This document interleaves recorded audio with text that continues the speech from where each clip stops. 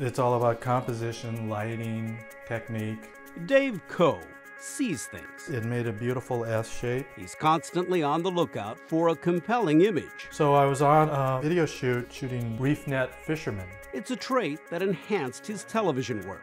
And I think it's translated from still photography into video. As he became a respected, multi-skilled visual artist. And it served him well in an award-winning 39-year career at KCTS.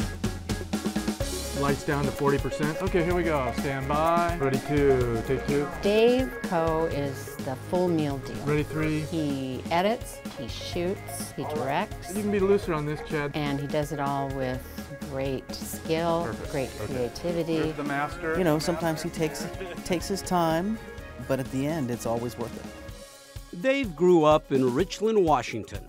He got the photography bug from his dad. Roy Coe was a Hanford chemist and an avid amateur photographer. His passion became my passion. Take a look at the artwork. So this is one of the photographs that I have here. Where did I get those skills? I see you took after me. Yeah, I definitely did.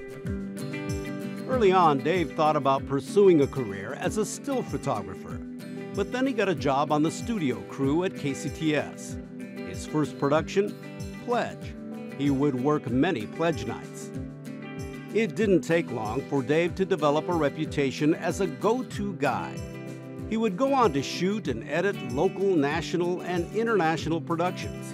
He became the first photographer in North America to operate an HD camcorder. Variety is what I was looking for. It was just interesting to try different things. Dave was the director at KCTS.